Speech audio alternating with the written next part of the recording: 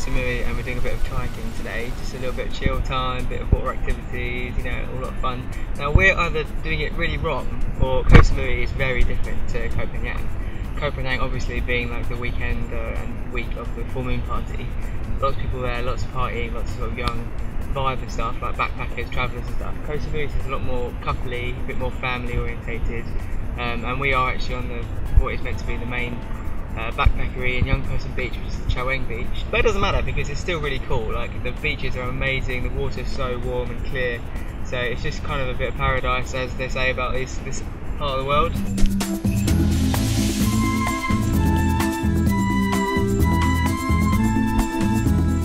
So Saunders, looking forward to your first Thai massage? I'm going to get the aloe vera one because I've got a little bit of sunburn on my back and it's meant to sort it out. Pay a little bit more, but I'm sure it'll be worth it, seeing as it's about £8 for an hour. That right there is the face of a contented man in his element.